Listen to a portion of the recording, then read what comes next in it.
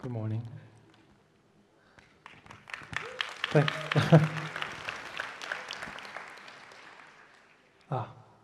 Can I go back?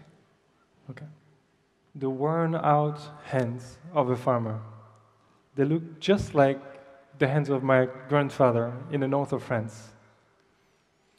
Their hands were so hard and so strong, they're just like tools. And this could be my grandparents in Japan. After the Second World War, they helped rebuild the city of Niigata. They are structural engineers, and they're working with metal structure.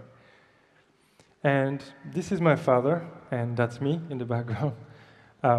My father is a sculptor, and he spent most of his life carving marble and granite. And my mom spent most of her life working with computers. My first job as a teenager was to work in a glass-blowing studio. I was an assistant.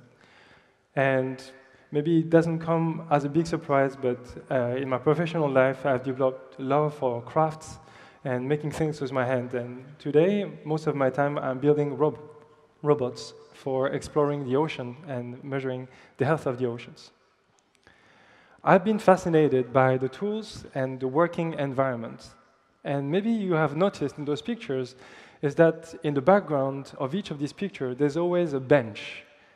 It seems like it's a forgotten tool. It's always in the back and has enabled all these beautiful things around us to exist, yet we don't really talk about it. I really like as well is that a lot of the times when the craftsmen spend a lot of the time on the bench, they kind of end up looking like their bench, a little bit like people look like their pets. And it's a bit troubling because I find this is also happening to me. But I really like him. He looks like an angry dwarf working on metal. And, oh, it's not working.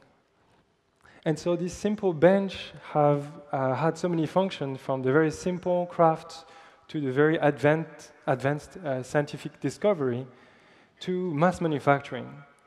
And now you may be hearing this word a lot, but we are entering in the fourth industrial revolution.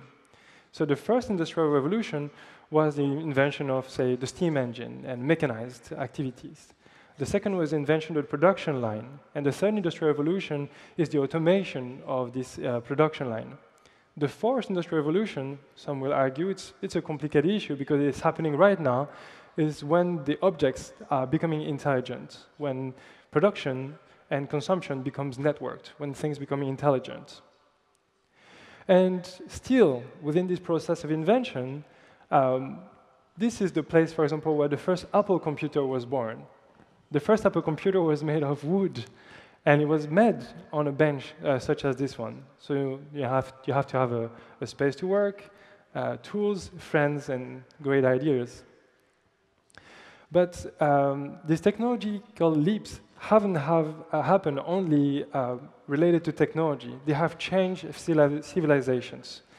From the invention of the very first tools in Africa with the early humans to the steam engine in the UK that spawned the Industrial Revolution, electric motors, nuclear power, computers, the internet, wireless technology, and now most of the manufacturing goods are made here in China. And so being here and being a technologist holds a special responsibility because we have to invent this fourth industrial revolution. So technology has brought us many great things, but also we shouldn't forget that actually it doesn't necessarily bring us to fulfill all our human needs. This is the pyramid of the human needs. At the bottom are the basic needs, like water, food, and the shelter. The second layers are psychological needs, mostly family and friendship. And the top needs are what we call self-actualization. So it's got to do with creativity and access to wisdom. That's the kind of society that we want to be. However, majority of the population doesn't have access to necessarily the top. And some will argue that you don't need technology to do that. That is also true. But technology can make it easier for a greater number of people to access that. The other problem with this idea of progress is that mass manufacturing has brought a lot of environmental impact. I don't need to explain this. We are in Shanghai. This is a picture from Shanghai air pollution. But also, a lot of the things that we make When we're making them, we tend to forget that a lot of that will end up in the landfill. Or even worse, sometimes it ends up in the ocean and comes back to us in the food chain. So every single act that we do, extracting material, using energy to transform it, disposing of it, actually has an impact on the environment. And the tiniest thing we do even has an impact on the climate. So the question is, how can the fourth industrial revolution that we're building now can integrate all these technologies advances that we have had in the past, yet not destroy the environment and the social fabric? That's the challenge. So since a year, I've been building with a community in Hong Kong a space that would accommodate all sorts of makers. We took a big industrial site, a factory, a metal factory, and we asked the community, what would you do with it? How would you transform this space? And so we had a lot of volunteers coming to repair the space, and a lot of strong women. And now we have this beautiful space. And the dream of the space is basically anybody could walk in the space and have access to wood tools, metal tools, 3D printers, laser cutters, CNC. It's a maker space. So the idea is that you come in and you can do everything. But we have paid a special attention to the development of the bench that I mentioned at the beginning. With this question, is it possible to create a universal tool, the tool of tools that would create the next generation of technology? So this is our bench, very simple, similar to the one before. So we have the traditional tools, but we're trying to see how we could integrate all these new technologies to have one tool that would be very simple, just a table, but it would enable anyone to work with electronics and biology, chemistry, optics, and all the advanced science at an affordable cost. So we also made a version with the kids, for the kids, and I'd like to show you a few of the projects that we have done in the last few months. So the kids in our workshop are using the power tools after a quick introduction. And this is a video from 2 days ago. The kids have designed a wind turbine that looks like a tree, so it can be in the city. Or a wind turbine that has transparent mechanical parts, so you can see how it works, or easily repair it. They have designed this machine that you use to pull on the beach and collect the garbage from the beach. And then you bring it up, and then you separate the sand from the garbage. We have been building a hot air balloon or helium balloons that are carrying a UV camera, so you can actually see the temperature of objects, so we can assess the energy efficiency of buildings built by 9-year-olds. We have built robots that have a camera on board and a Raspberry Pi that measure the plastic pollution in the water. We have been taking samples of water around Hong Kong and bringing this back to the makerspace and analyzing with spectrometry and spectrophlorometry to see the chemical pollution in the water. We have built bioreactors. So these are small setups that allow us to compare which algae should grow the fastest to fight against the red tides in Hong Kong. We have built 3D printers from discarded DVD drive, broken DVD drives, that we have repurposed and built a 3D printer with. With those 3D printers, we have printed prosthetic limbs for handicapped children, about 30 of them in the space. We have built hydroponic systems, so we can create your own organic food in the heart of the city. We have transformed a low-cost wheelchair into an electric vehicle at very low cost for the elderly in Hong Kong. We have built tents for the homeless. So all these projects that I showed to you, they have all been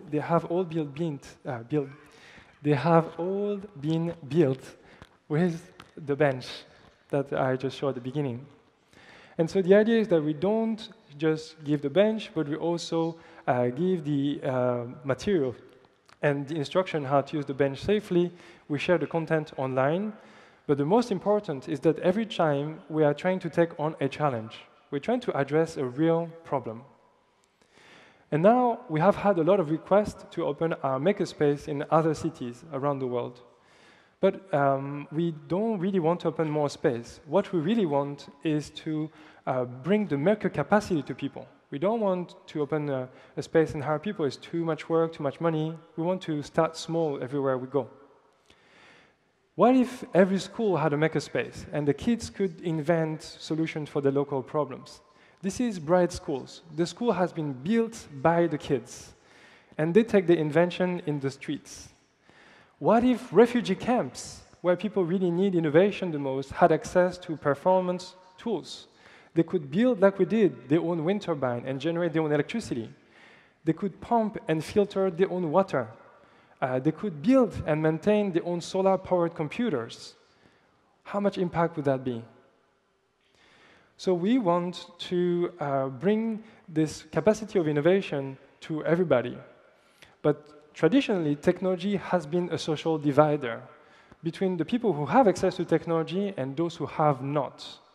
But technology really should be a social connector and enable more people to have access to the top of the pyramid, to have access to become the best people that they can be, potentially. So we are dreaming of a network of invention labs, or just benches, or just people who are inventing and sharing their ideas, so that we can generate our own electricity and food locally, so we can recycle and upcycle, so that we can really, truly decentralize manufacturing and the distribution of goods and services. This will be a sustainable society enabled with technology. So technology is part of being human. So how can we democratize the means of invention so that we can all contribute to the nature and to each other? Thank you very much.